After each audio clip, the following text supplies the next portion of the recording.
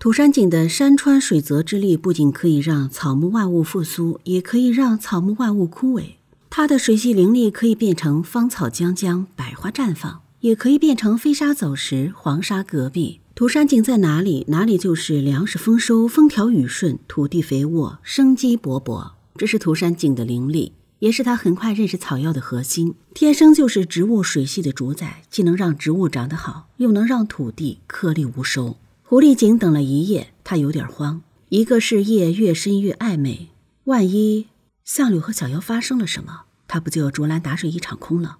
涂山璟此刻想的是如何保护爱人，同时让爱人离情敌远一点。涂山璟召唤水系法力的时候，突然想到吻痕，他觉得自己打扰小妖和相柳卿卿我我的好事，又觉得自己没看住小妖，让相柳捷足先登，又觉得自己现在的身份守不住小妖，他真的是优柔寡断，又心烦又生气。听到毛球鸣叫，涂山璟看着毛球带着小妖下来，他现在脑子又是轰轰的。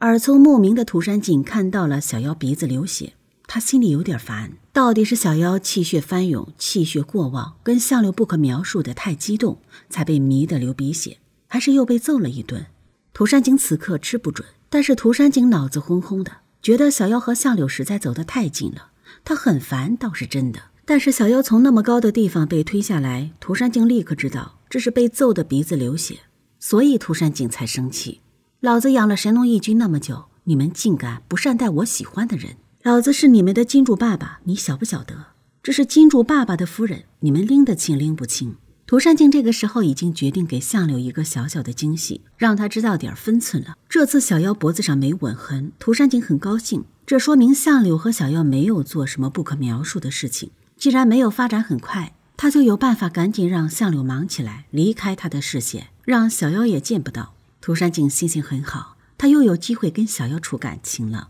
而且给相柳添点麻烦的事必须势在必行了。当然，小妖既然觉得自己才是贴心人，是温柔又体贴的人，那么涂山璟就会在得到夸奖后变本加厉地对他好，更加善解人意，从容大度，做到丈夫该有的姿态。不过呢，背地里涂山璟是那么好相遇好欺负的人吗？相柳当他面就敢对金主的夫人下手，他不给点金主爸爸的财力震撼和实力震撼，相柳根本不知道收敛。涂山璟可是报复起来不留痕迹，还让对方如鲠在喉的主。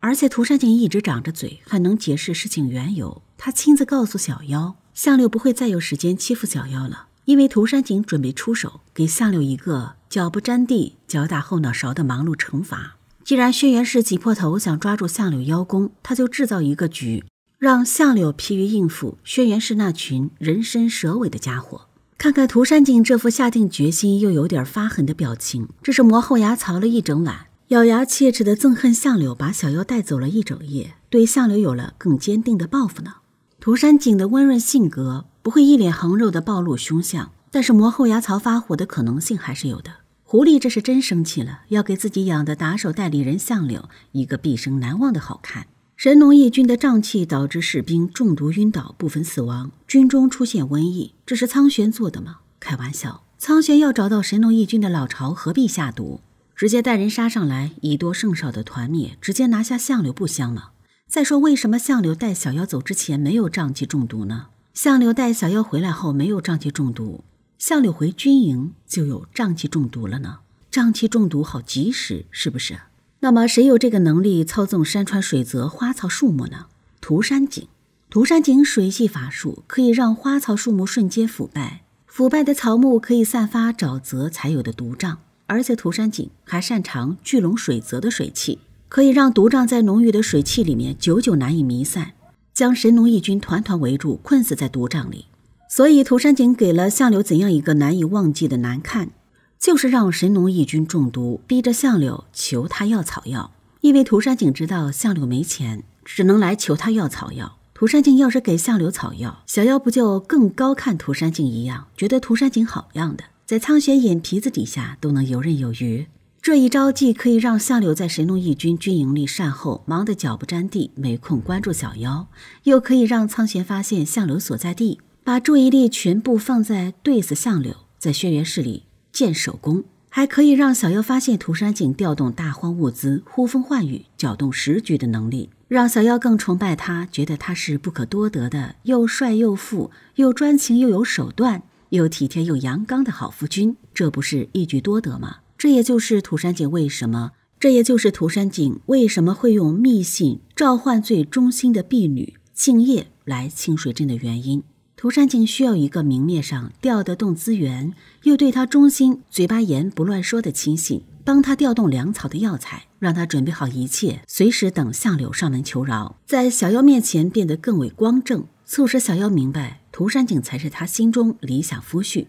涂山璟做好了一切，才让敬业秘密来清水镇帮他做点事。涂山璟听到敬业会错意，竟然要把清水镇涂山氏的产业全部收回，并且清场，涂山璟的脸色都不好了。敬业啥时候做事这么莽撞啊？我没有让敬业清场啊，我只是让他来清水镇，然后随时听我调遣。这丫头怎么以为我遇难了，然后专门来清场，地毯式搜索找我呢？她是不是傻？糟了，我这是好心办坏事了。别对付不了相柳，还把小妖得罪了。既然是我的家奴闯祸，我得亲自去于信那里，不能让药铺被收回，不然小妖得发怒。